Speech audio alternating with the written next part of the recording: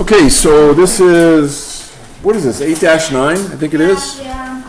8-9. So it's talking about persevering in problem solving. And this first one is an example. It's kind of funny, I actually did it with my other class, and a lot of them didn't realize they gave you the answer. But it's asking, it says, Gwen here is planning to tile the entire kitchen floor of the family room and the kitchen. So here's the family room and here's the kitchen. She's going to tile these floors. And it says, what's the total cost of tiling the family room and the kitchen floors?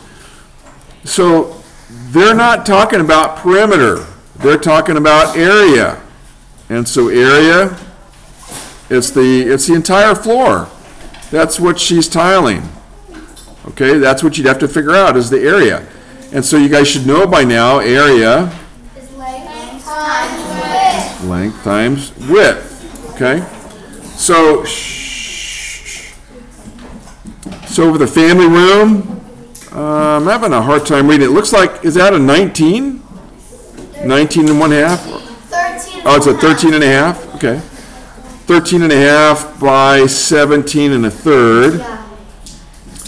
And then this is going to be 10 3/4 times 12. And so you guys should know how to do that by now.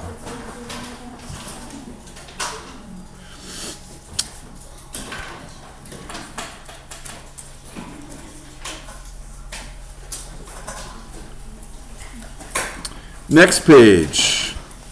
It says make sense and persevere. It says a website has a daily trivia contest. And it says on Mondays, Wednesdays, and Fridays, you have 1.5 hours to submit your answer. Then it says on Tuesdays and Thursdays, you have 1.25 hours. And then on Saturdays and Sundays, you have 3/4 of an hour to submit your answer. And the question they ask is, how many hours each week do you have to submit your answer? So I'm not worried about number 1 and number 2. I want you to answer this question right here. How many hours each week do you have to submit an answer? So what are you going to be doing? You're going to be adding up all those portions of time.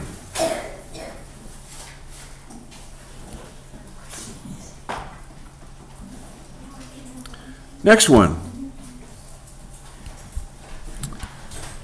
Like that. All right, it says Isabella is buying framing to go around the perimeter. There's a clue right there. Perimeter of one of her paintings. So that means she's going to be going all the way around her painting here. And it says each inch of the framing costs 40 cents. What's the total cost? This is the question you're answering. What's the total cost for framing the painting? Group 2 raise points. So you're going to be adding these up. And the other two sides, because you're figuring out the perimeter. I'm not worried about 3, 4, and 5. Just answer that question. What's the total cost?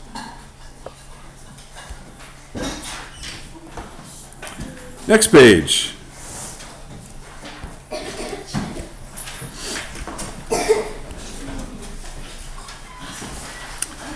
It says the Farina family spent a week at a state park.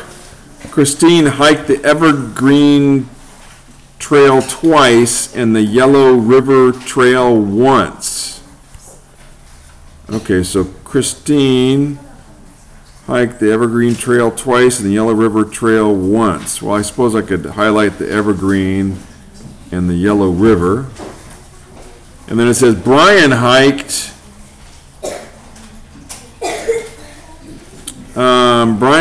each of the 3 longest trails once. Well, you're going to have to figure out which of the 3 longest trails, which 3 trails are the longest. They give you 4, 3 of them are the longest. And that's what Brian hiked. And the question you have to answer is, how many more miles did Brian hike than Christine? That's the question you have to answer. I'm not worried about 6, I'm not worried about 7, I'm not worried about 8. 9 does say to solve the problem. So you could do 9, that's essentially the same thing as the question above.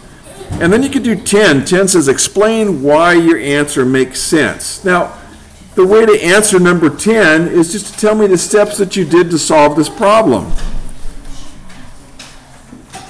Really, that's all you're doing. Just tell me the steps that you did to solve the problem. And that's what I want you guys to work on for today.